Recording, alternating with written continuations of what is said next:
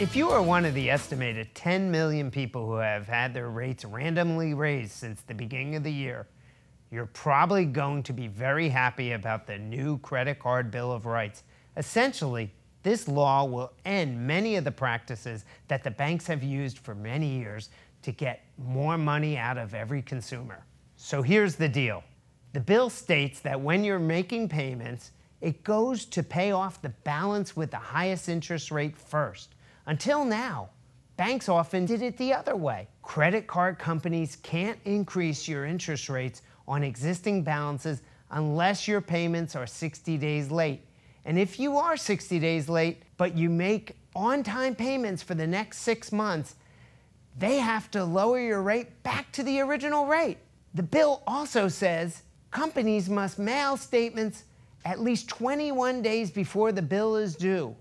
You have to be 21 years old to apply for a credit card now. 18-year-olds can still apply, but a signature of a parent or another responsible adult is required. Or proof must be found that the under 21-year-old can repay the debt. You get advance notice if your account terms change. Under the new law, the credit card company has to tell you about changes 45 days in advance. No more accidental over-the-limit fees. In the past, many credit cards would let you spend well beyond your credit limit, then they'd hit you with an over-limit fee on your next bill. Now, you'll be told while paying that your purchase will push you over the limit. And you can choose whether to complete the purchase and pay the late fee. No more universal default.